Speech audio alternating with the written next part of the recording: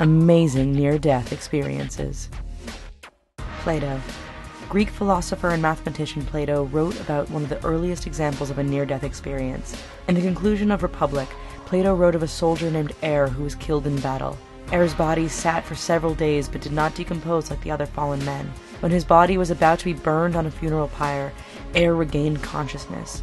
He told amazed witnesses of an afterlife and reincarnation. He gave accounts of planets and worlds that no one had ever witnessed. Air's story remains one of the first recorded accounts of an amazing near-death experience.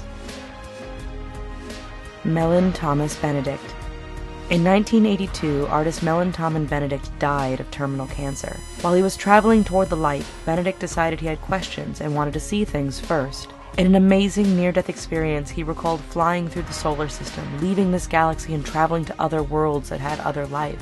His journey reportedly took him to far-off worlds and even past the Big Bang into the void of nothingness. Benedict awoke an hour and a half later after he had died. Later tests showed that his cancer had gone into what the doctors called spontaneous remission. Susanna O'Murray. When she was 11 years old, Susanna O'Murray ran out into the road right after a speeding car was coming through. The car struck Susanna and sent her flying into the air.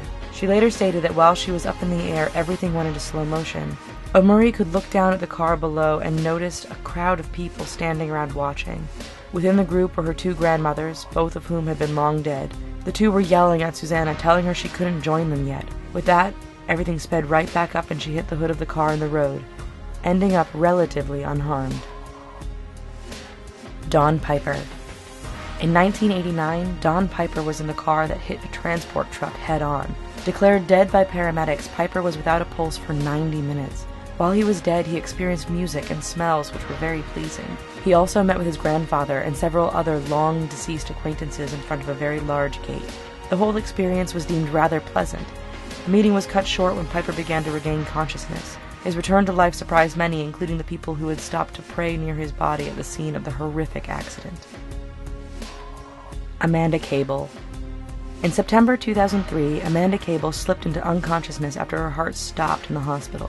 Cable left her body and was eventually greeted by the figure of her daughter, Ruby, wearing a school uniform with her hair up in bunches. Ruby urged her mom down a white tunnel to a gate. After passing through the gate, Ruby slammed the doors behind her mother. When Cable regained consciousness, she was greeted at her bedside by her husband. He had brought a picture of Ruby from the first day of school, which Amanda had missed because she was in the hospital.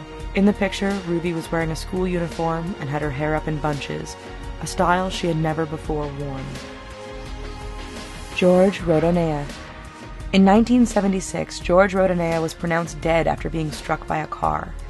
His body was taken to the morgue where it sat for 3 days. When doctors began to cut Rodonea's body to undertake an official autopsy, he regained consciousness to the shock of everyone. Rodonea's shocking recovery was matched by the stories he had while he was dead. During his experience, he relived parts of his life and met with various people. With the ability to travel anywhere in time and space, Rodonea said he was able to meet historical figures and travel back in time to eras such as the Roman Empire. Dr. Mary Neal. In 1999, Dr. Mary Neal was kayaking when her craft turned over. Pinned underwater, Neal was without air for up to 25 minutes before help arrived. In her unconscious state, she endured a near-death experience which told of the future. In this instance, however, it was a future she probably didn't want to know. While she was dead, Neal was informed that her 9-year-old son would die. No information concerning the specifics of his death were given. However, the prophecy came true 10 years later when Neal's now 19-year-old son was killed in a car accident. Paul Ike.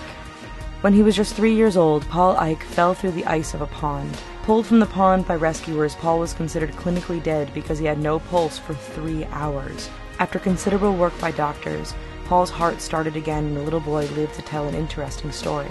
Paul claimed he had been floating around in the sky before arriving at a gate. He approached the gate and tried to enter but was turned away by a figure who said to be his late grandmother. As she turned him away from the entrance, her parting message was that Paul's parents were waiting for him. Anita Moorjani. In 2006, Anita Moorjani's fight with terminal cancer seemed to be at an end when she slipped into a coma. As her organs shut down and her body swelled, Anita later reported that she was listening to conversations between doctors and her husband far away from her hospital room. She also saw a vision of her brother traveling on a plane to see her. Both events were later confirmed, but Anita could not have known about them at the time. Allegedly given the choice to live or die, Anita came back to full consciousness and underwent a miraculous recovery whereby her cancer regressed to the point that doctors could find no trace of it. Colton Burpo. When 3-year-old Colton was laying on the hospital surgery table with a burst appendix, doctors feared for the worst. Amazingly, 2 hours later, Colton was out of surgery with some amazing stories to tell. He told his parents that he had met a little girl who was his sister. In fact, Colton's mother had suffered a miscarriage while carrying what would have been a daughter, but they had never told their son about this. He also told them of a conversation he had with a man named Pop. Colton was later able to identify the man in family photos as his paternal grandfather who had died years earlier.